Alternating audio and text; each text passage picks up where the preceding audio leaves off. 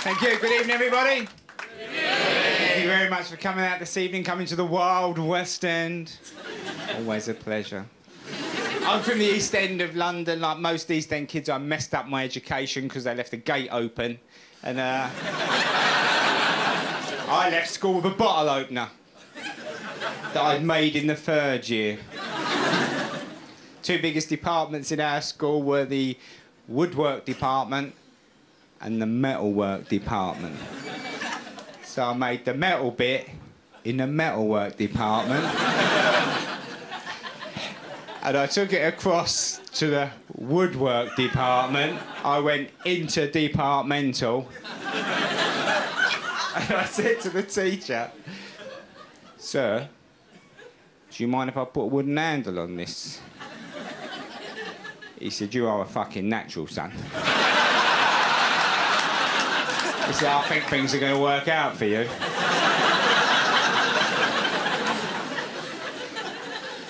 Could I sum up my school in one sort of fairly succinct way by pointing out what happened when the careers officer came? He came to our school and he asked us what we'd like to do with our lives. The most ambitious kid in the class was Gary Hutton, because he wanted to drive a van. We erupted. We're like, "You fucking dreamer, Hutton! You're never going to drive a van. You will have to write to Jimmy Savile for that stuff, man. Only Jimmy can fix that stuff. Come on, man."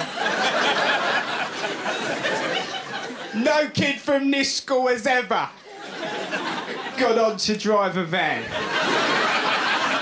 This school is here to produce the people who carry the stuff to the van.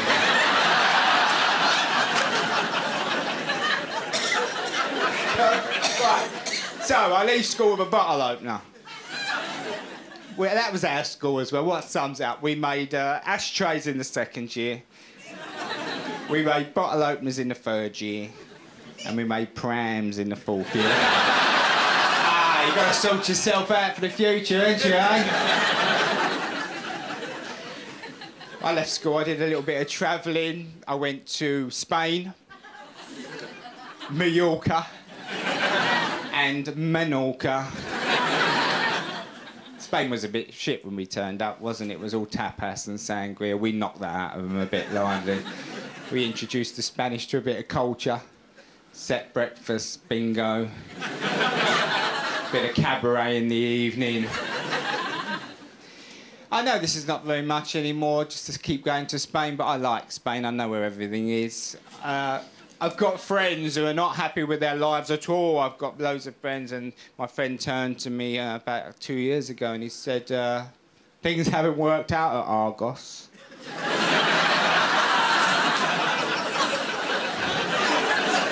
He said, "Doesn't look like I'm going to make area manager, and I've decided to throw the towel and I've had enough. I'm going to go backpacking." So he disappears off around the world for a year backpacking. Comes back, gives me a call. Wants to meet me in Wetherspoons on a curry Thursday. Because he wants to eat and drink for a fiver now. And he's not a holiday bore.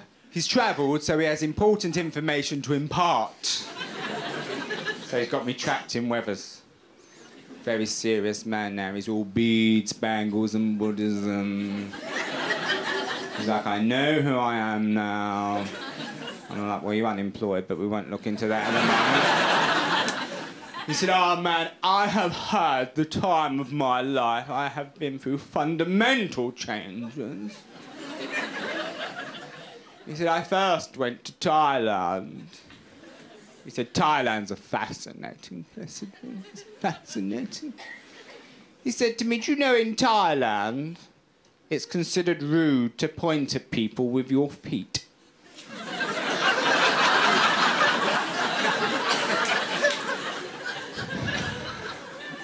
I'm like, "Oh, well, thanks for telling me that. There's no doubt I shall be straight off the plane. Oi, you." Yeah, Yes, you in the robes over there.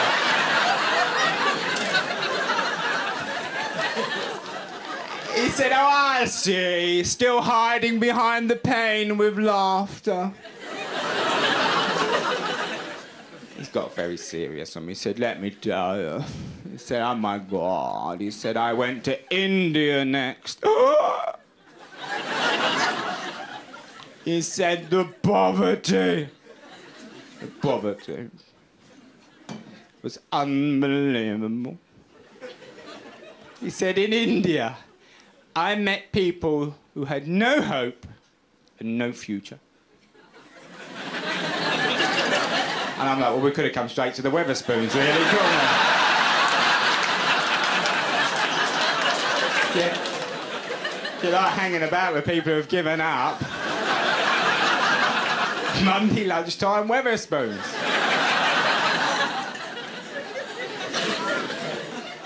He said, I can't believe you're actually joking about this. He said, I can't.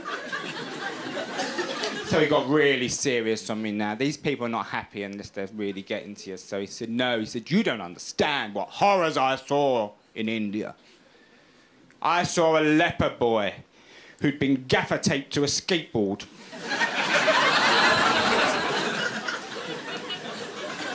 Arms fallen off, propelling himself along the road with a drumstick between his teeth. He said, now are you going to tell me that's funny?